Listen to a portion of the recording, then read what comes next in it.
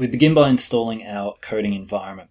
Now there's a load of different environments that you might want to use. Some of these include Visual Studio Code. You might want to use the regular Python environment, which is called idle. We're going to be using a very popular one called PyCharm.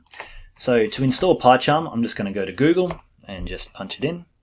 PyCharm's made by a company called JetBrains. So I'm going to follow these links through. I'm going to click on download. However you get there, you should end up on a screen that looks vaguely like this. Depending on your own environment, whether you're Windows, Mac or Linux, you'd want to select whichever version of that you're on. I'm using a Windows environment, so I'm going to leave it as is. You do have an option to follow the professional version if you so choose. There is a free trial available to you. The professional version does have a whole stack of extra features that are really handy, but it is a paid version which you'll need to pay some cash for throughout the year. We're going to run with the community version instead, which is free. So we're going to click on download. We're going to give that one a moment and just let it download as per usual. Following the successful download, you should be able to just click on it down in Chrome or whichever your preferred browser is.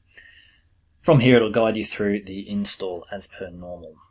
I presume that you're comfortable with installing things, so it should just be a fairly standard next.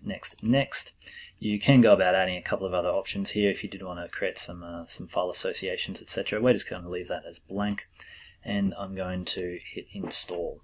This might take a moment, so be patient with it.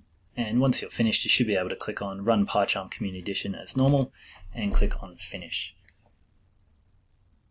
The first time around, there may be a few different settings that you're going to want to get set right.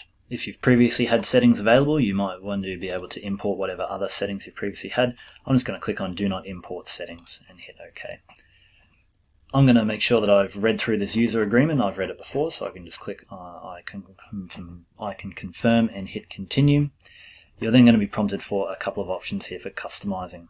By default, you're going to be able to pick whether you want a light or a darkular theme. I'm going to stick with darkular, and then I'm going to hit skip remaining and set defaults, just so that we all end up with a standard environment. From here, we should be able to click on Create New Project.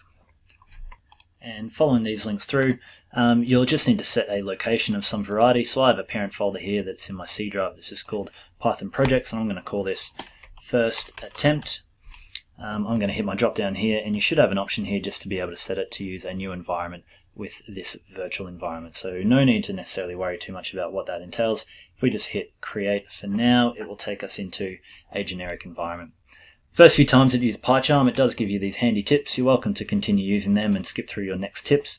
But once you're done with that, and if it does start to frustrate you, you can hit your Show Tips on Startup and uncheck that, and then they'll stop appearing in each instance. So I'm going to do that, and I'm going to hit Close.